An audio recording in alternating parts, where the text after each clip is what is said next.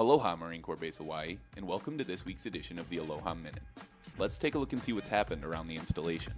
First, we had the homecoming for service members with Marine Medium Tilt Rotor Squadron 268. VMM 268 supported Marine Rotational Force Darwin, returning from Australia by executing a non-stop trans-Pacific flight. Next, we had service members from across the installation execute the culminating event of the Martial Arts Instructors Course.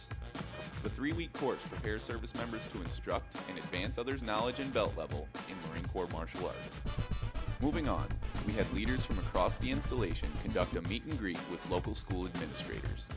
The base commanding officer, Colonel Raul Lyonez, invited school faculty to the Officers Club to foster positive relations with the local education community. Also, we had civilian employees with Marine Corps Base Quantico tour 3rd Marine Regiment facilities as part of the Marine Corps Acculturation Program.